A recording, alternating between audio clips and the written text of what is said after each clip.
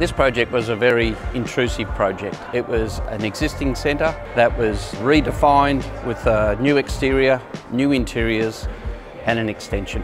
Biggest challenge is undertaking the works, working in the live environment with live tenancies, working in and around public, through live car parks, through live malls, and trying to achieve a balance that everyone could cohabitate. We had to increase the floor rating, so we had to strengthen existing structure, not only the footings and columns but also the floor plates. So we used a number of different technologies in unison to achieve this. The only way that we could find to actually make the project come to life was to deliver an outcome through collaboration with all parties to achieve the same intent but do it a different way.